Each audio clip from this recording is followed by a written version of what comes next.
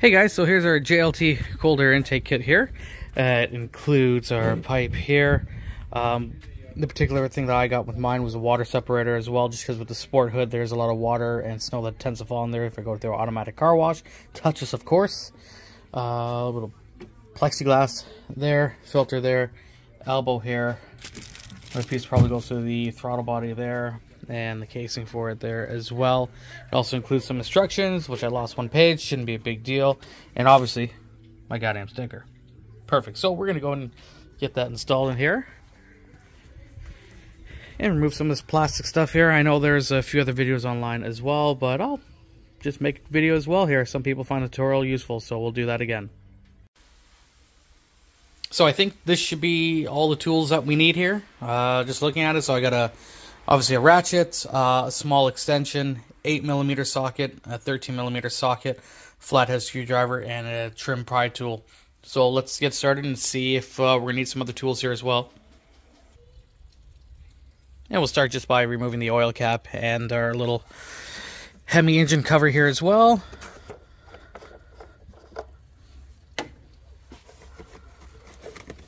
Should just pull up and pull off there. Go.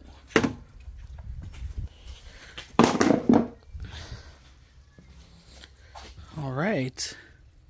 So first thing I'm going to do is I'm probably going to loosen this clamp here.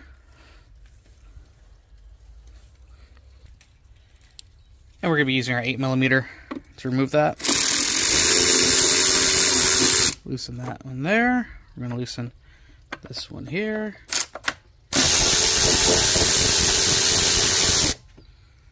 And we might as well just loosen this one here as well. Perfect. Let's do it with one hand here. Is there anything else holding anything in there? I don't think so.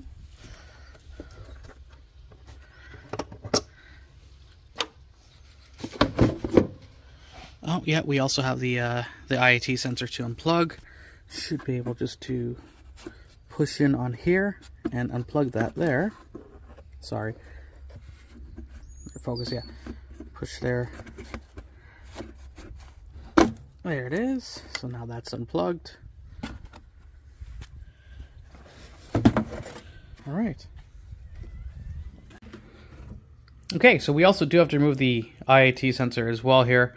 I just got my tripod set up to make things a little bit easier. If you recall on my TRX video installing the AFE Momentum GT intake, I had broken this when removing it. So hopefully that doesn't go around this time here as well. It looks like I just got to twist that. Twist that to remove it. So I'm going to try to twist it a little bit and see if it pops out there.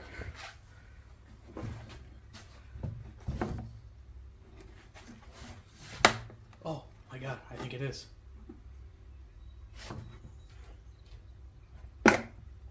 Perfect. If you see that, all it is just turning it counterclockwise to remove it. Thank God. Awesome. All right, let's continue here. Don't forget to put your oil cap back on. Probably best not just leave it hanging around because I'm going to knock it over. I'm going to lose it. A bird may come shit in there or die in there. I don't know. So just put the cap back on as well when you're done. We also got this rubber hose here, so we'll just go ahead and remove that. That is obviously going to be going onto our JLT intake as well. Take that off there. And we are going to remove this little fella from here as well. So I'm just going to pop the air filter open here first. Try to see here, take that out. Mopar filter. It's got less than 5K on it, so it really shouldn't be dirty at all. Okay, and we'll just kind of take you guys and show you guys inside there as well. Sorry, I just removed the airbox lid there, and that was fairly simple as well. Just two clamps here. I'll pull the lid off. There's a huge glare. Sorry, there we go. And we are going to just, I think we're just going to pull up on this box, and it should just pop right out as well. One thing to be aware of, it is all one unit here as well. So we're going to pull it up and take that out there. Just mount you back in here.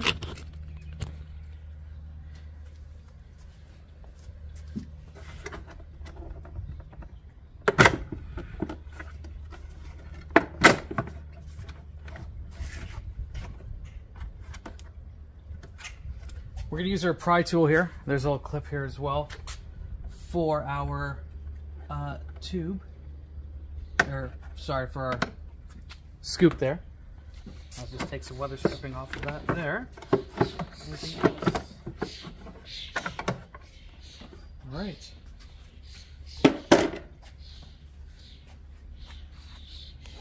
Let's get a shot of this. Whole lot of nothingness there. I left one of the grommets behind there. We'll take that. I don't think that's going to have any effect on the JLT airbox. Just poking around there. Neat. Alright, let's go get box here.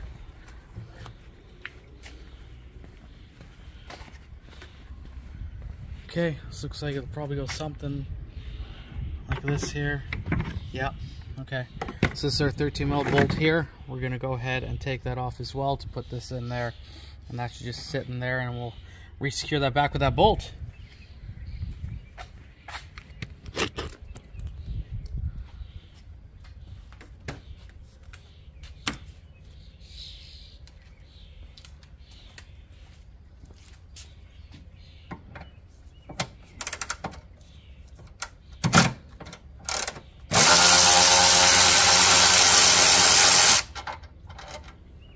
It's a long bolt.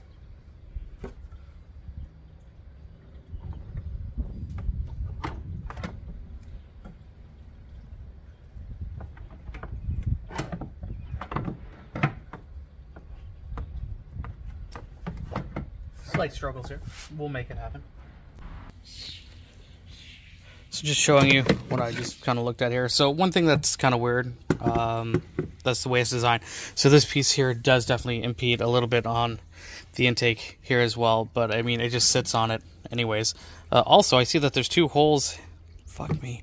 There's two holes in the box there, and the two holes there. That's meant for some push pin clips. However, I was not sent any with the kit, but that's all right. So we'll just go ahead and set that back in there, and we'll re-secure that bolt there, and just move along. So slide that in under your little weather stripping there. Take our bolt here, push this down a little bit there. I'll go ahead and tighten that back up now.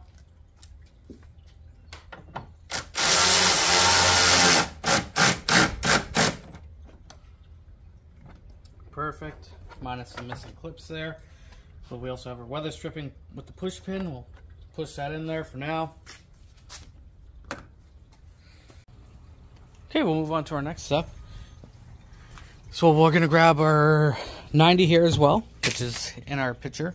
However, this particular piece doesn't, I don't see where this piece is going to go on here.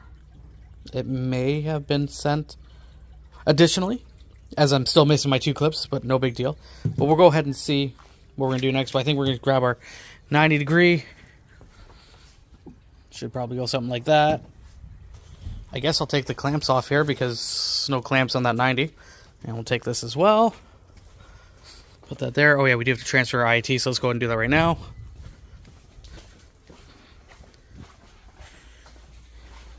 Put that there. Take this here. Oh, yeah. It's a little bit awkward here. I'm just going to tripod to make things easier putting this back in. Push that in there. Have it fully seated so your O-ring is that was on the RIT is fully in there now as well, okay? Sweet. Yeah, there's really nothing that shows that it locks is secured. It's just using the friction of the rubber that keeps it in place there. Cool, so just take these clamps off here. Once again, I don't see where this is supposed to go. It's 3.5 to 4 inch silicone coupler, but I'll go ahead and we will just put this on here. Should just slide on there, hopefully. Perfect. Take our larger clamp. Put that on here.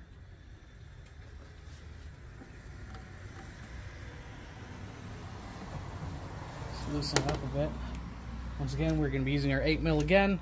Also, a flathead screwdriver will also work just fine.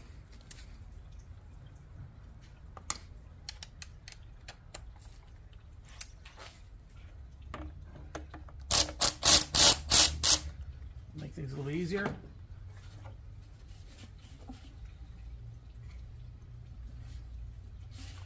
You seeing that good? Okay. Perfect. And I will not snug that up yet. I'll just kind of leave it there for now. Take your other clamp here. Loosen up as well because it is a little too small right now.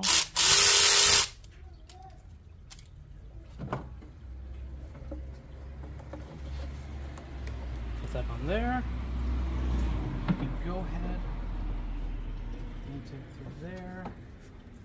And put that onto there, so that should be alright. We didn't tighten it up yet because we just want to make sure everything seats properly. Everything first, but I will go ahead and tighten these up now.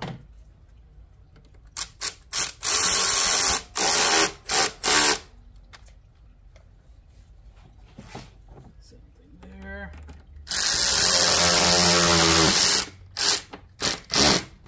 Okay. Now we're going to go ahead and plug in our IAT here. It's again pretty straightforward, just plugs right into your sensor. And we might also get the filter and put it on there now as well. Move that over there.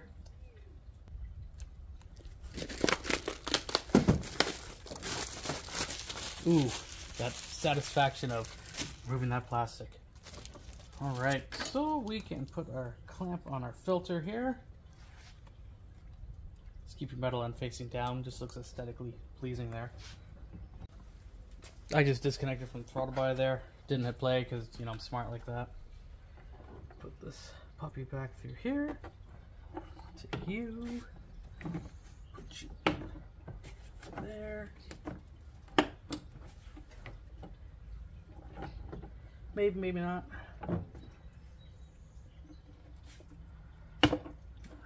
That's a nice fit, looks like that there.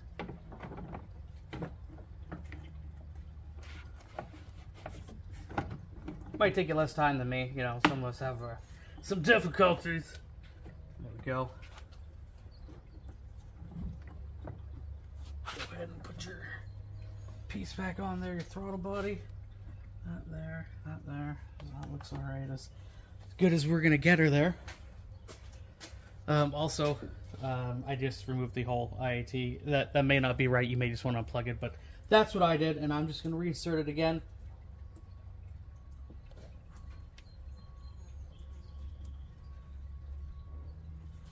Go. We're just going to go ahead and tighten this clamp back up as well here.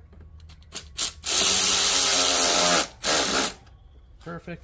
And we'll tighten up our clamp on our air filter as well. We're still using our 8mm here again.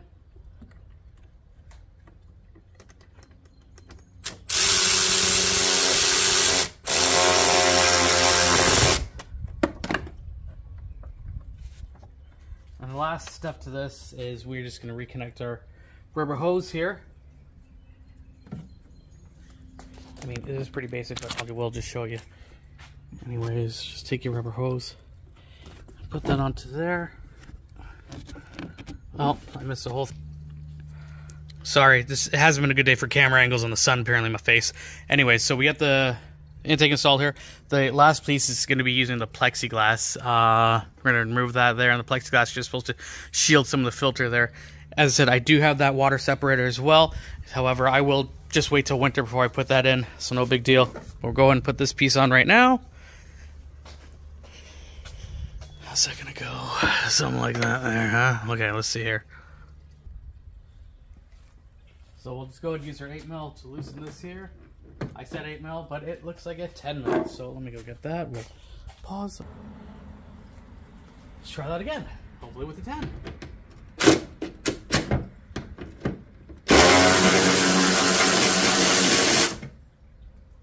Perfect.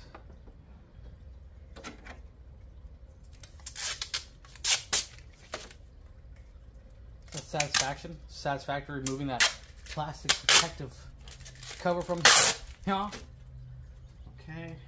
think it's got to go something like that. So apparently this piece just goes. Wait a minute. Is this a shake thing? You fully, yeah, is that how it's supposed to go? Well, that's kind of sucky.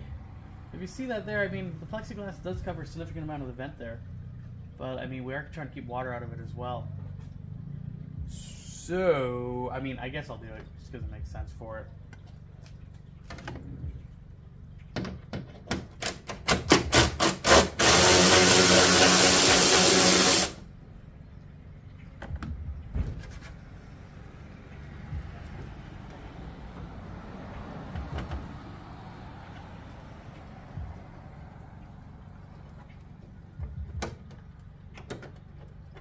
For the most part, everything is going to be in real time for this video. You probably do this in like 20 minutes or so. Nothing too snug, you don't want to crack that. It's probably good there. Is that the right way? Does that look like the right way? I don't know. I'm just leaving for now. But anyway, so that's our JLT cold air intake installed. There isn't a whole lot to it there. Once again, I'm still left over with this extra silicone coupler and missing 2 push pins for in there as well. However, I do have their catch can on the T-Rex there, and it's been great. I always got to constantly empty it, which is fine. That's what it's designed for. But yeah, it seems to be, as well as their other stuff, fairly good quality. No issues besides missing parts or extra parts there. Other than that, we'll go and start it up right now, and we'll see if we have any check engine lights on, but we shouldn't. But I'll just move some of these tools out of the way first. One last thing I'll mention is there was that screw that we did remove from there, which is not required to go back in there because there's no air filter boxes holding it, so I'll just leave that out. Okay, we'll just go ahead and fire it up. We shouldn't have any check engine lights or anything like that. Shouldn't be a thing.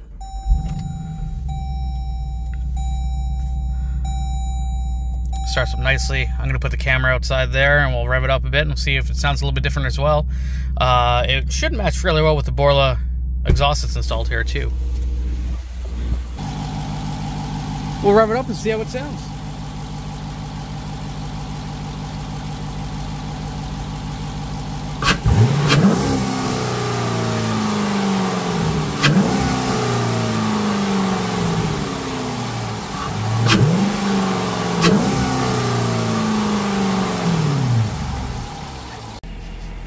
Now we got the hood closed. I feel like that is a little bit counterproductive of things for this intake and the functional hood scoop. But once again, we'll leave it for the time being just because it does go through quite a bit of washes and that filter is going to get pretty wet there. It does have some of that protection that's there now, but you get a better idea of what that is. Or I just have that piece installed and totally wrong. It's really one or the other. But there we go. Thanks again for watching. If you enjoyed this vehicle, fuck me. If you enjoyed this video, give me a thumbs up if you found it useful or anything like that. If you didn't, go off yourself because I don't care. But otherwise, I do it for the people who like this kind of stuff. Thanks, guys. Peace. Last thing. You may have noticed the amber lights that are on there, and that is because of Taser DT that I have installed in here. I really just have it installed for the lights and in order to put the windows down with the key fob as well. But I think it suits the vehicle a little bit better, and it matches T-Rex when they're driving side by side maybe, which never happens, but that's why it's orange. Cool. Or amber. Bye.